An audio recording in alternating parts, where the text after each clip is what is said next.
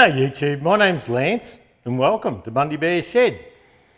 I'm standing behind our little 1954 TE20 here, and the last video that I put out after months of playing with this tractor, as in new engine, all that sort of thing, we actually got the engine running. So we started the engine, it just fired up really well. I've got to be happy with that. Now, what we're going to do, we've never brought out a video on splitting a TE20, a TEA, TED. We've never brought out a video on splitting one, doing the clutch. I did a video way back on pulling a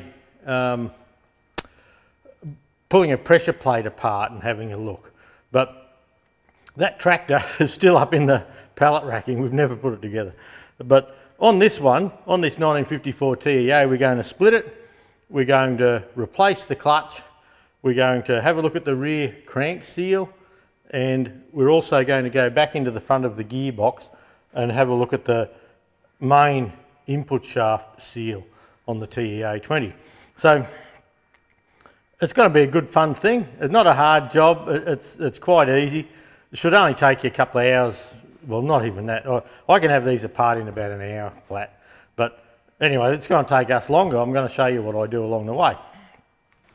There's a few things we need to talk about straight up, and a lot of it's about safety and a little bit of common sense. Disconnect your battery before you start. Now, as soon as you get the bonnet up, you don't need to take the bonnet right off like I've got it off for this. You can just prop the bonnet up and get to what you need to. The battery, now, whichever terminal on your battery goes to earth, disconnect first. So if you're running an original positive earth system, pull your positive battery terminal off first before you pull the negative off. And if you're running a negative earth system, pull the negative battery terminal off first. And the reason is, if the battery's still hooked up and you've got your spanner in here and you're jiggling away like buggery, and that spanner shorts out on the tank or the dash or the battery carrier or something like that, you're going to have sparks. You just don't want that. So there's no need for it. So disconnect your battery the very first thing you do. Pardon me. Now, make yourself a couple of wooden wedges. Now, make them out of soft pine, not hardwood. And the idea of that is these go in, and when I put them in later, I'll take the camera and show you. But I'll give you a measurement on this one. I know this one fits, but that's, what are we looking at? 6 inches long, 150 mil, and it's only a bit of 45, which is 1 3/4, and the big end is 2 1/4. The little end is 5/8. So that's just, and look, the measurement of that was just, I got the saw one day and we up a bit of stuff, didn't measure it, didn't need to. So make yourself 2 wedges. Now, these knock in under your front axle and between your front axle and your front axle carrier. So knock them in first. And the reason is, I've been doing these tractors for years, and the reason is, when you wheel the front end away from the back end or the back end away from the front, it doesn't matter which, when you do that, as soon as it comes apart, one side of the engine will be heavier than the other, and it'll just go clunk over on an angle like that. It doesn't even matter if you're ready for it, it gives you a fright each time. And when it kinks across like that, if you have a jack under the sump, or it's only the engine that'll turn, not the back end, because the back wheels are fixed. When it kicks across, if you just have a jack sitting under your sump, which is something you shouldn't do, it can kick and slide off and you're buggered. Away you go. So you've got to try and pick that tractor up then, or when you come back to assembly, you've got to get a few bars involved and try and line that engine up again to line it up with the gearbox. So we know it's lined up now. If we knock a wedge in each side, when we go out, and come back in, we know we're going to be really close to lining up. Now, I just covered on the jack under the sump thing. Do not put a jack straight under the sump of your tractor, and probably not under the back end either, really. Now, the reason is metal on metal can get slippery. The sumps are just alloy. You're just as likely to go through it and crack your sump. But if you get a small piece of timber, something like that, and look, it can be 3/4 inch, 19 mil or anything. But what happens then is your jack on the board here, the load goes across a far larger area of your sump. The other advantage of using a little bit of wood between your jack and your sump is it can't slip.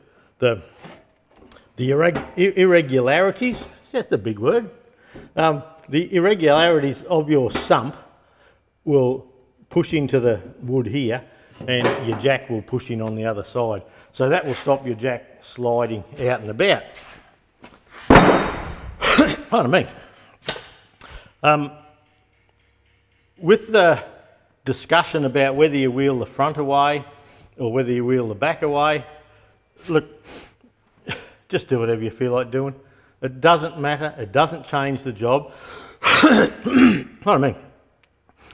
On this particular job, I've got a trolley under the front and a trolley under the back. I've got a Sparex splitting stand set up that I bought, wasn't sponsored, but look, it's just the duck's nuts really. And me splitting tractors, playing with tractors in Bundy Bear's shed, I can justify having one. If you're going to split the tractor twice in your whole life, don't get one. It's just not sensible to do. But when you're jacking the tractor, just be careful, try and keep everything at line. And you just want enough that when the front section and the back section come apart, they don't go bloop or, you just want to support it. You're not jacking it up. They only weigh a little bit, these tractors, but so I've got 2 splitting stands under this. Now, if you are using a jack, a bottle jack, something like that, put a safety stand around it there somewhere to, and the idea that is if you let that jack down, your safety stand will take the weight. And in doing that, if you have a jack failure, it's not going to end up on the ground and possibly on your foot or on you or something like that. So use jack stands. I'm not here because I've got wind up stands that can't collapse. Back to the front versus the back, splitting it. A lot of the old boys go to the back. Now, the advantages of going the front are you have a lighter thing to push. You have a couple of little wheels here. You can put a bar under them and lever them out, and they should be okay on most tractors. Little Fergies are a bit different. The advantages of pushing the back, you have a bigger rolling radius in the rear wheel. You don't have to worry about the wheels changing. Now, you'll see later on the TE20s and other tractors with a radius rod down each side, normally you undo the radius rod at the back and fold it back out of the way. Now, I have seen people undo them at the steering box and then they swing the radius rod out and they wire them to the radius rod. But what happens with the Fergies a lot is when you wheel the front away, you've got 2 wheels with a mind of their own to a point. And even if I tried strapping it to the radius rods, and look, it works better than not doing it, that's for sure, but you still end up with a bit of toe in or toe out or something like that. With wheeling the back away, you have a bigger rolling radius and you've got something to really get into and give her a real old heave ho. Make sure it's in neutral probably, hey? And the brake's off. So I think that's all I need to cover on that. You don't have to disconnect the fuel line, so we don't have to drain tanks. You don't have to, if your tractor has a temperature gauge on it, mine doesn't, lucky for this job, but if you have a temperature gauge up the front, you will need to undo the temperature gauge, swing that back to the back out of the way. Don't kink it. Those temperature gauges, they have a little capillary tube, they call it, and there's a wax plug at one end and alcohol in the middle. And if you kink that over, that little capillary closes over it. It's just kinked off like kinking the garden hose, and your gauge is toast. Chuck it. So if you have a temperature gauge, you'll need to be undoing that. Now, that's about the basics. You don't need to drop the back end oil. You can do the top seal without getting oil everywhere normally. The funny thing is, this is completely a side note, this tractor, we started it last week. It's a week later now, and my linkage arms are still up. I can stand on them and they stay up. But anyway, we're going to do it up because that's what we do. But yeah, and I let the lever down, and yeah, she went down and settled again. So bloody unreal. Must have the best hydraulics in Australia, within Cooey anyway. So that's just an overview of what we're going to do.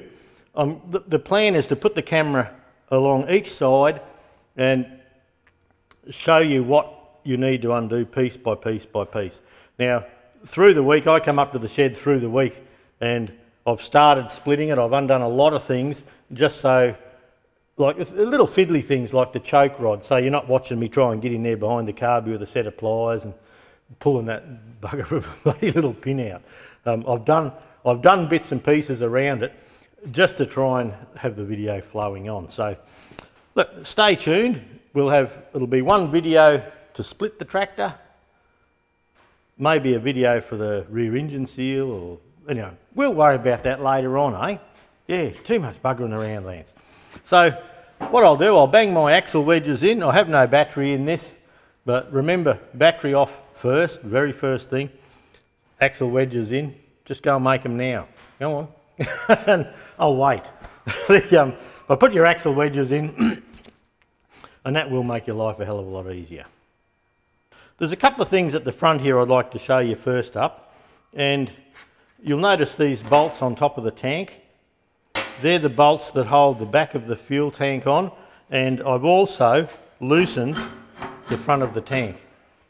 And the idea of that is that when I split the tractor, I can just lift that up a bit, pop a little bit of wood in there and support the tank. So when we're coming down, when you come back together, your tank won't be hanging down where you're trying to get the tractor together. It'll be up and nice and clear. The other thing I'd like to point out, look, I got my little shifter just because I know people don't like it, is undo your little clamp here on your governor. Now, people get all worried about that governor. You don't want to change the governor setting. Well, you just got to. So don't worry about that. When that sits right up high and this little lever with the spring on it comes up and touches the shaft, that's the dash position for full idle on your tractor. So you can see if I pull the lever halfway down and flick that up there and tighten it up, that now has become my low throttle position, and that's not where you want it. So when you bring that up, that's right up as far as you can push it, or as you bring it down a little bit. And then later on I'll tighten it up there, but we'll cover that when we go back together. But for the moment, undo this fella. Now, it's just a little U-bolt down underneath there, and I've loosened this one off, but looks like it hasn't come enough really.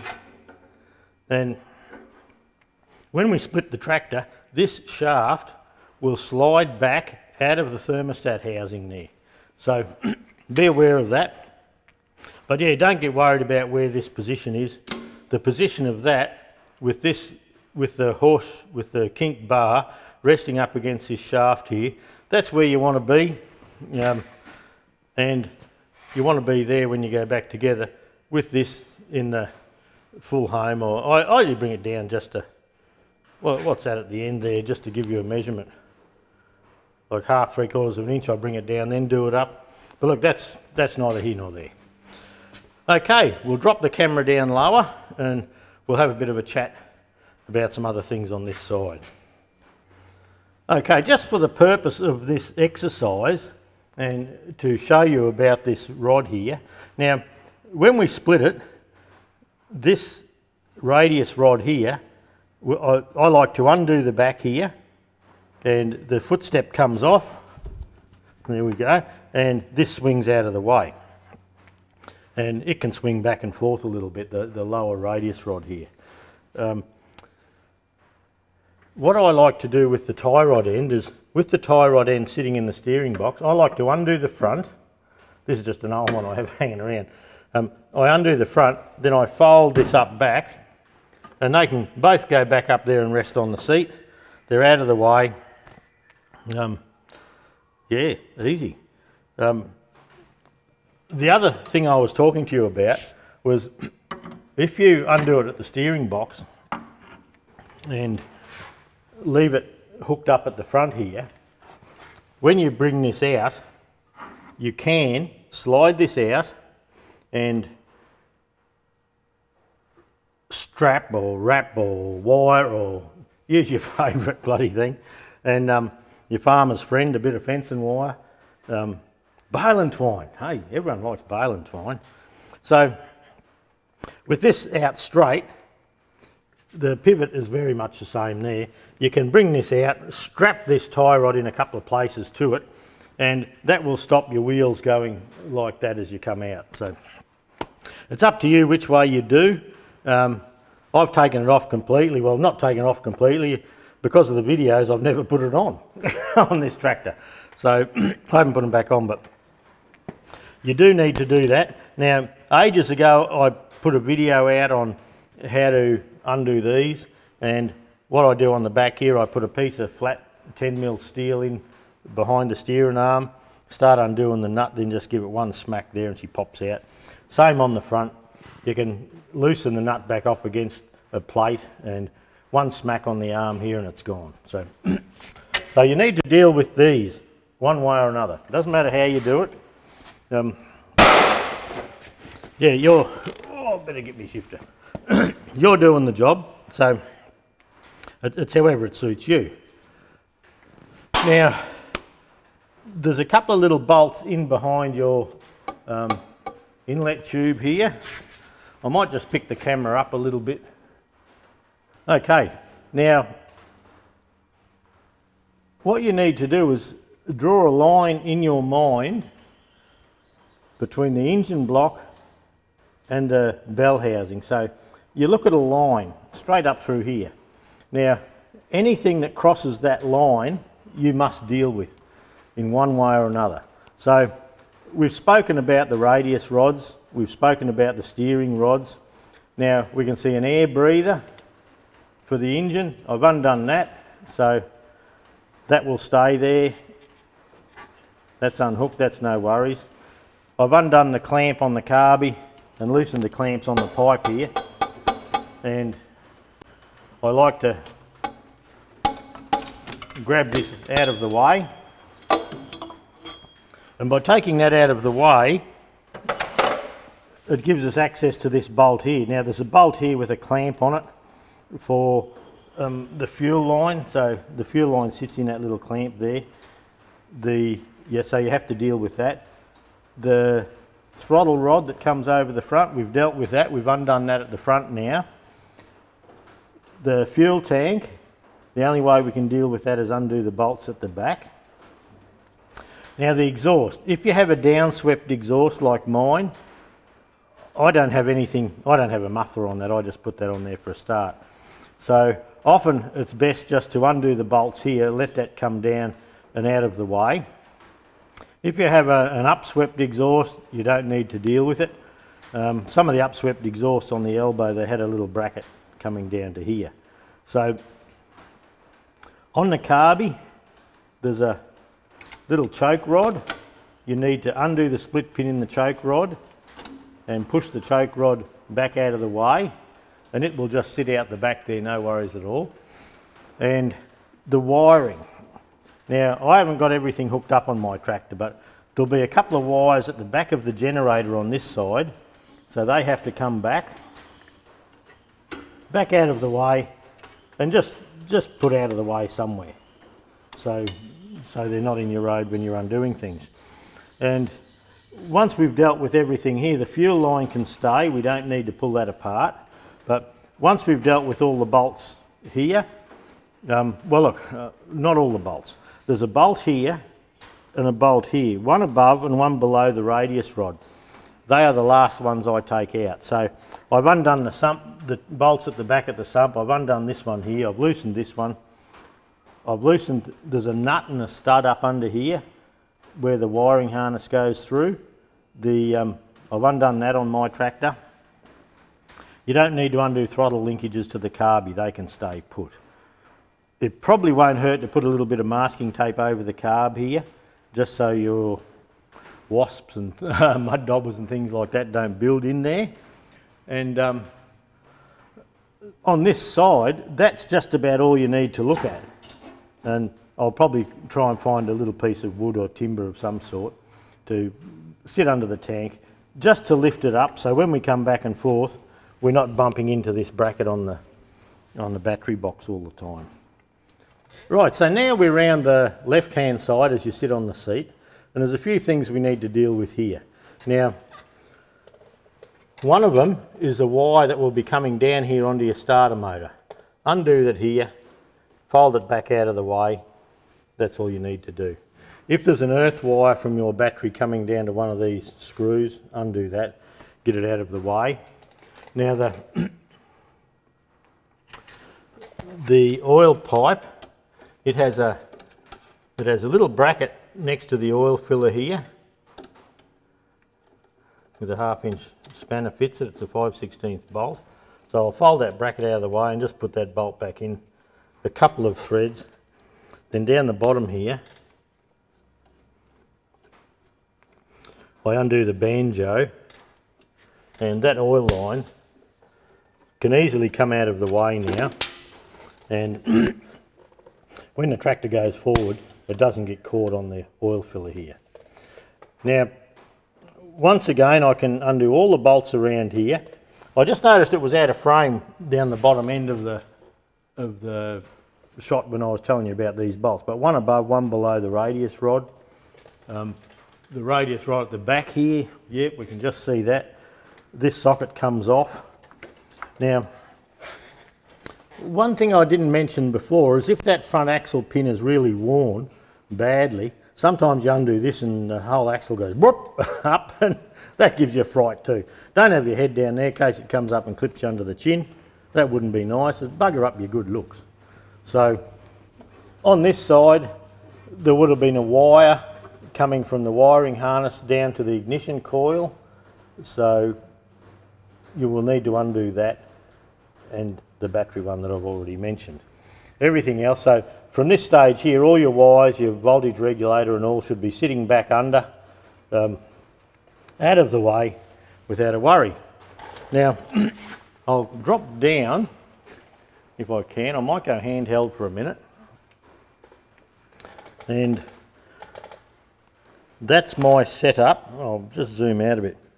I've got this Sparex stand. Now, look, I have it. I love it. It's just a great thing. If you can afford one, get one, but it's a bit of a waste if you only do 1 or 2 tractors ever. But whichever end you're moving away, you need a trolley of some sort, and you need to jack the other section. If you can see the angle iron, right angle frame down there. Now, if you have a trolley jack or something like that, and you're on a dirt floor, having something like that, or look, I've even split them just on a bit of steel, just a bit of flat plate on the floor in my life as a field service fitter. So, make your life easy. If you're on a concrete floor, it's not so bad, but if you're on a dirt floor, make yourself up a little rail or something. And I have seen these angle iron rails turned upside down with the pointy piece up and a couple of cast V-pulleys as wheels that sit on the top, so it goes out and comes back. But look, that's a different story again. While we're handheld, I'll show you the axle wedges knocked in here. So that's the one on the left-hand side. This is the one on the right-hand side when I get it into frame. What you couldn't see before because we were out of focus was these two bolts here, top and bottom, and there's that top bolt for the fuel bracket. So we'll undo this and we'll just leave that bracket there. You don't have to disconnect the fuel line at all, and you don't have to undo any clutch rods or anything like that. Okay, I will poke along forward with this tractor. I'll come back just as I'm ready to wheel it apart. As you can see here, I've got the tractor starting to come apart there, and you can see little air gaps through there. So what I look at this stage is I adjust the stands under the tractor to try and keep that gap fairly even. And if you have that even now, it may make life a bit easier later. And another thing I'd like to point out is on that bolt there, see the white stuff on the thread? And on this stuff here, this bolt here, they should all have it. And because you have a steel cast here onto an aluminum based, magnesium alloy based housing there, those bolts without a little bit of, well, I use a thing called Duralac. The bolts can, from galvanic corrosion, seize in. And I've seen tractors with this bit here sort of grow onto the tractor. Now originally this had a gasket around them, like they had a very thin paper gasket, and a lot of them don't have that now, it's long gone, but that paper gasket was to stop galvanic corrosion. So the dissimilar metals reacting with each other. So on the bolts, with the steel bolts going into the magnesium alloy housing, they put some of that on as well. Now tractor shops do not know about this stuff normally. Go to a boat shop, a marine shop, and they will have a look. The stuff I use looks like Bear cement, Bear contact cement, and you just put a little bit on, screw it in, and that just gives you that slight corrosion resistance. So be aware of that. Now most of the bolts around the housing have a washer of some kind on them.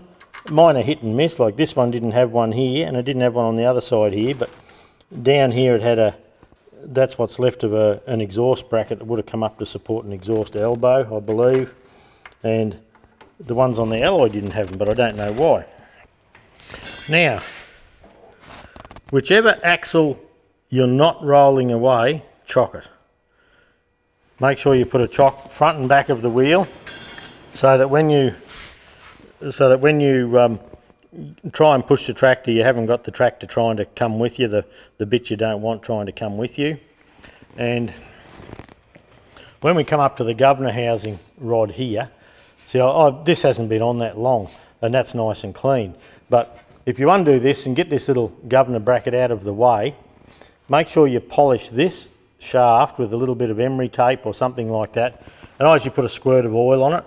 And that there, it depends on how much the tractor has been used and how much has sat around. But if this housing's in good order, the thermostat housing is in good order, and that doesn't slop around in the governor shaft support there, well, polishing that shaft up will make it go out and in a lot easier. So take the time to do that.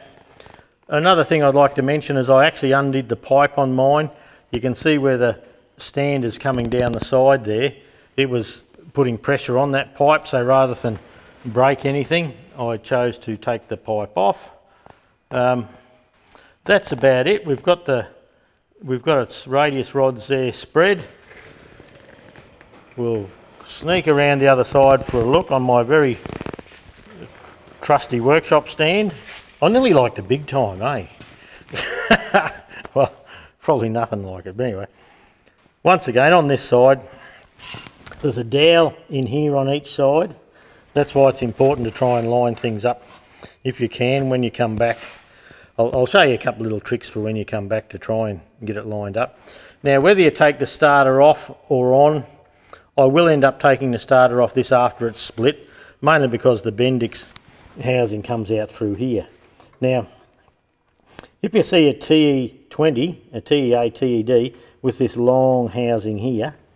You know, originally out of the factory, it was a 12-volt tractor. If this housing is just a little short one that ends at about 100 millimetres, you know that it was originally a 6-volt tractor, and it's had a different starter put on. But with that long extension, if you have a look on the 35s and all that sort of thing, they all have that long extension on the bell housing to allow for the Bendix drive to go back. And also, while we're talking about starters, this is a 12-volt starter. The bolt holes are further apart than a 6-volt. So we get people in from time to time and they've got a 6-volt housing here, a short housing. Then they've gone and replaced their block with a 12-volt block, and on that 12-volt block they go and get the 12-volt starter, or on a 6-volt housing with a 12-volt engine block. I'll get it right sooner or later. There's no room for this Bendix to come out, and I've actually seen them with a hole drilled and sticking through. So look, just something to think about. You know, it's got absolutely jack shit to do with this job, but I just thought to tell you while I was there. Okay, I'll set the camera up on a tripod now, and I'll try and show you wheeling the back away from the front. So I've got the chocks there, I've got my axle wedges in. Don't be scared to check your safety things half a dozen times. Yeah, checking that and taking 2 minutes is way better than spending the next 2 hours picking the bastard up. Okay, I'll set this up and we'll come back shortly. Okay, here we are. Let's see how we go with this, eh? Now, we've had a good look around again. I do need to, I'm thinking the shaft will just come out at the front here and that'll just pop off. Now you can see it's following me back a little bit. That's only for a little while. I'll pop a bar in there and give it a bit of a help. I've still got a screw. If you reckon you've split at tractors and you've never left anything done up, you're bullshitting. I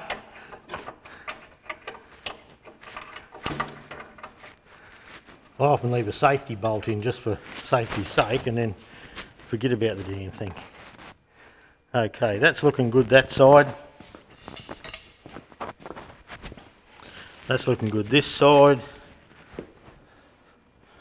Now you can see the front wants to come a little bit, but look, there's no big deal.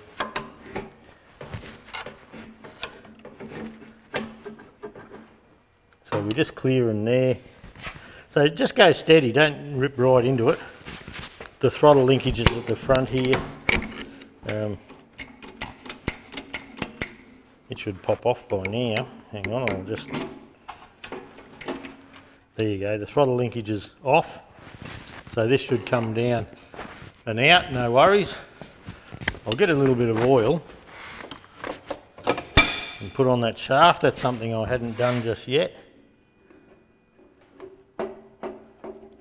And the shaft is polished, so that's nice. Now the oil line, I'm making sure the oil line's clear here, and it is. Make sure the brakes aren't dragging.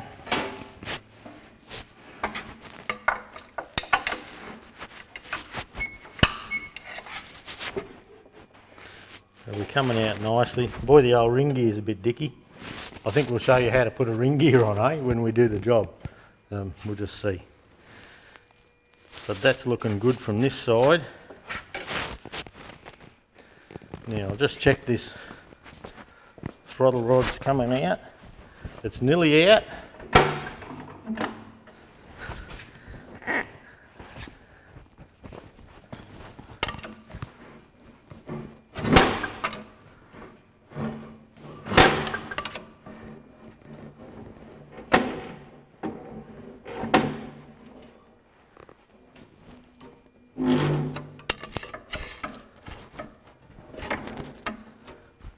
I've just kicked these little chocks out of the way. Put them back.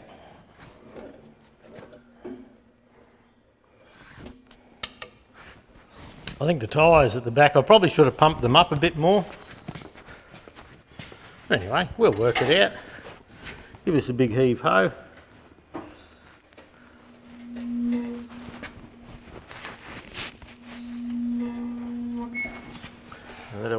was starting to get in the way. We'll go around the other side now.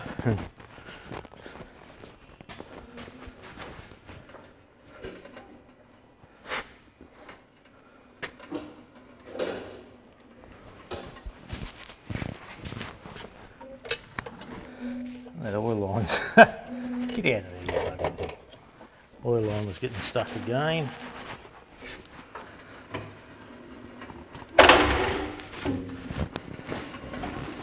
You can see we've gone a little bit crooked there, but it is hard not to when you're just pushing on one wheel. If you've got two people, it does make the job easier. And you can see also down the stand here, it's sliding on the stand a little. So I've got brackets to put on that, so I might put them on going back together. But we'll take it back as far as we can. I've got a tin. I've got to keep moving this tin back all the time because it's yeah, the PDO pours oil out. So but look, that's looking good. Oh, hear that throw out.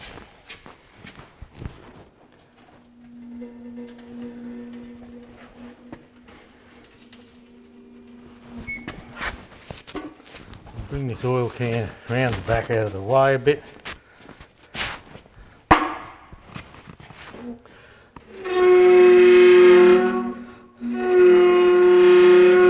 Hear that brake? That was a brake. Just dragging a little bit. Okay, look at this.